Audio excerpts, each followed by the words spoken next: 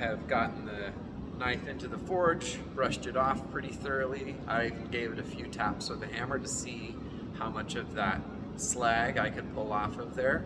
We have a much cleaner piece and we can see some of the imperfections and the places where we need work. So if we take a look, I don't know if you can see very closely, but there's some stuff along the edges that needs to get cleaned up here on the top. Also, our handle is really long, so what we're going to do is we're going to zip off a piece of that, probably around here, and I'll show you what we do with that. It's pretty darn cool.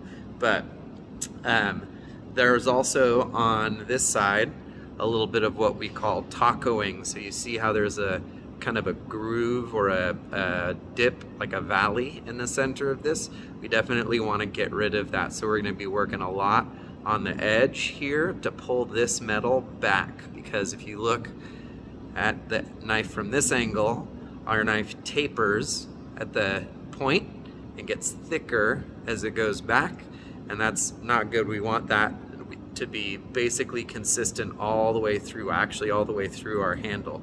So that's what we're going to be working on with this knife.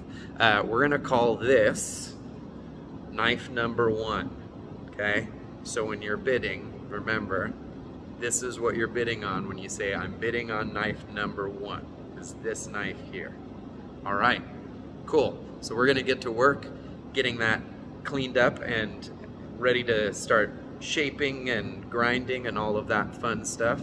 And we're gonna move on to knife number 2.